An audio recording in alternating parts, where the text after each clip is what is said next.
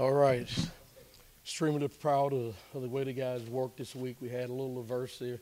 Matter of fact, a lot of people said a lot of adversity during the week, but the guys fought back, worked hard. Proud of them. We talked last night about what we had to do to win, eliminate the foolish penalties, be able to run the football, be able to play good on third downs on defense, third down on offense, and we did some good things. So I'm proud of the guys. I told them that we're going to just keep moving forward. We erased everything last week that had anything to do with the first 4 games, and told them we were starting over 0-0. We're starting conference play, and we're 1-0 right in the conference. We got to keep going. So we'll celebrate tonight, but tomorrow we'll get back to work and continue to try to get better. It feels great, just the atmosphere of everybody, and it coming after coach change, and Coach Coop came in here and he really built up the confidence in us, and it showed in the field. Offense, having 450 yards, the defense playing really well the whole game, and it just feels great to everybody.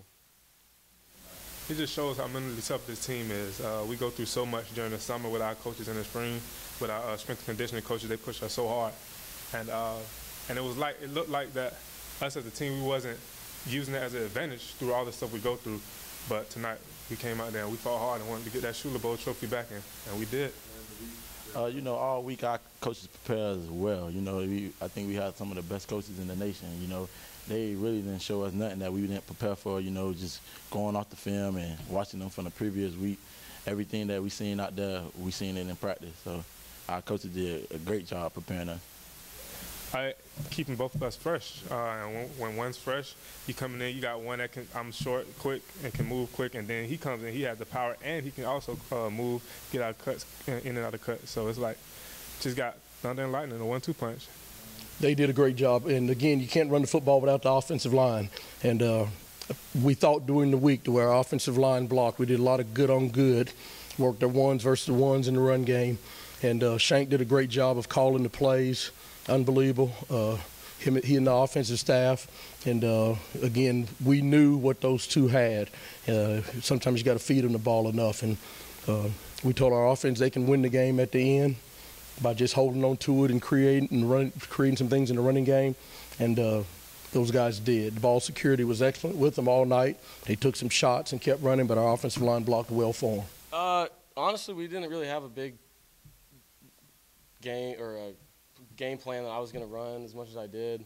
It's just my reads, and if I get a pull read, I'm going to run as fast as I can, as hard as I can, and do anything it takes to score. They were so fired up. They were so ready to play. And tip my hat to those guys, man. Those guys work so hard in the trenches, man. They get beat up every play.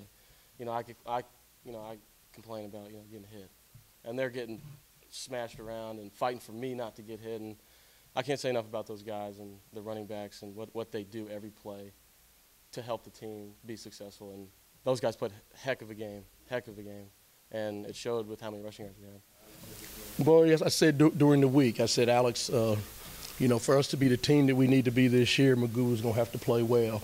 And, a lot of times you blame interceptions. The first interception bounced off of a receiver. He should have caught it. Second one, he could have made a better throw.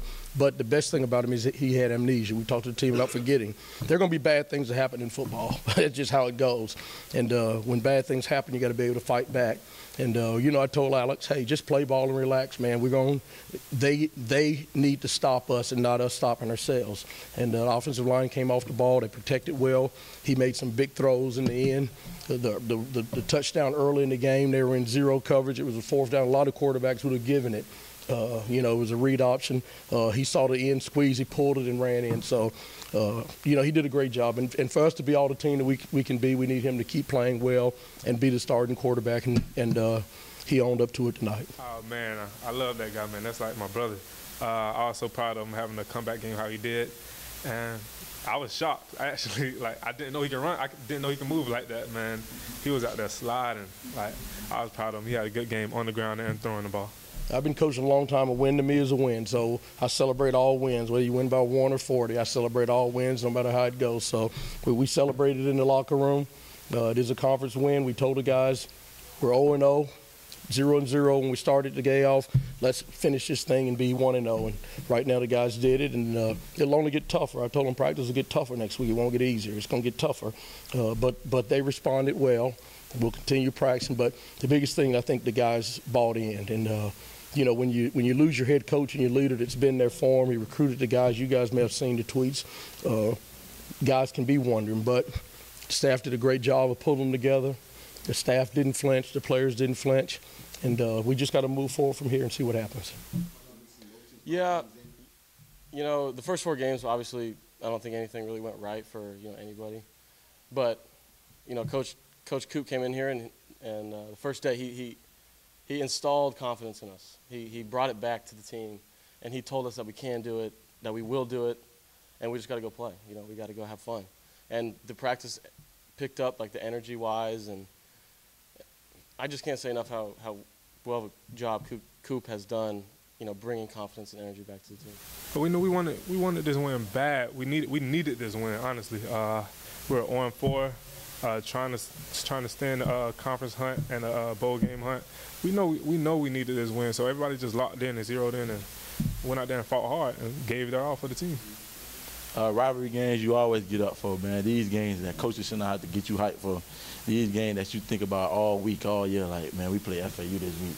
This is not a normal game. You know, we know guys over there, you know, it's talking all week, and that's just something you go to college for.